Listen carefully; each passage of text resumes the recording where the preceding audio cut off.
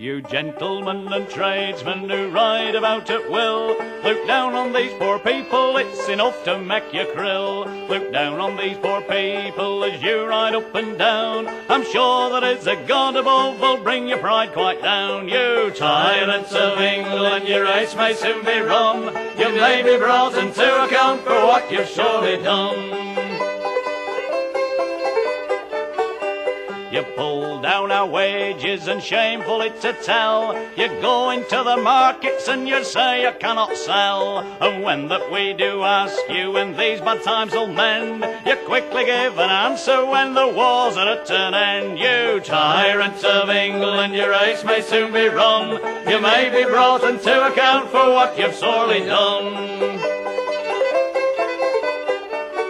When we look on our poor children, it grieves our hearts full sore. Their clothing it is worn to rags and we can get no more. With little in their bellies as they to work must go, while yours do dress as manky as monkeys in the show. You tyrants of England, your race may soon be run.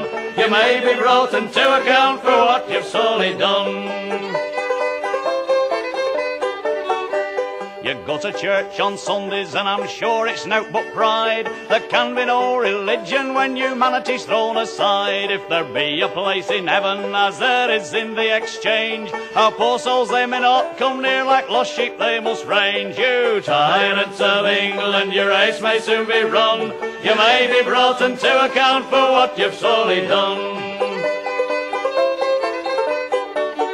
And you say that Bonaparte has been the spoil of all, and that we've got good reason for to pray for his downfall. Well, Bonaparte is dead and gone, and it is plainly shown that we've got bigger tyrants in bonies of our own. You tyrants of England, your race may soon be run.